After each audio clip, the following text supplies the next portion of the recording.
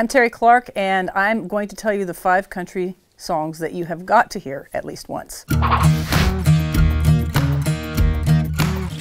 Number 5, Good Old Boys Like Me by Don Williams. It paints a picture like nothing I've ever listened to. You really get that feeling that you're just there. The quintessential Southern literature put to melody.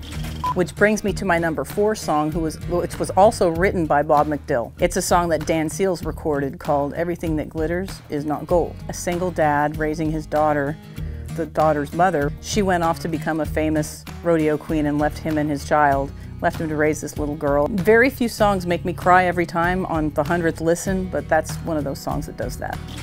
Number 3, let me check what number 3 is, hold on. My number 3 must listen to country song would be The Dance by Garth Brooks. That's about, you know, you've got to go through the pain and the things in life that aren't pleasant. And sometimes you're glad you don't know what's coming, because then you wouldn't do the things that you do. You would miss the dance. And Garth's delivery of that is so pure and authentic, and you can just feel it when he's singing it.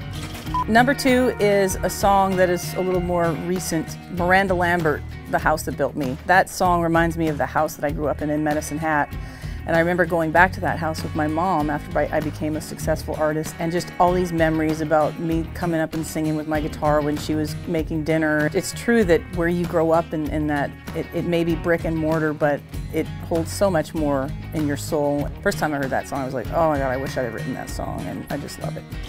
Number 1, not necessarily that these are all in this order, I think, that are the greatest songs. I love Live Like You Were Dying, Tim McGraw. It's about a guy who's, you know, in his early 40s, and he's given this news, and he's like, what am I going to do with this? You know, what am I going to do with what time I have left? And Tim McGraw's got such a powerful, again, emotive performance, and it was right around when his dad was ill and he was losing his dad. It made a lot of sense for him as an artist to record, and his delivery is just impeccable.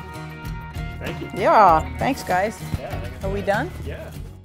Hey, I'm Tom Power. Thanks so much for watching our video. I do want to let you know that you can watch one video there, watch another video right there. You can subscribe by clicking that button and leave a comment down below. We'll see you later.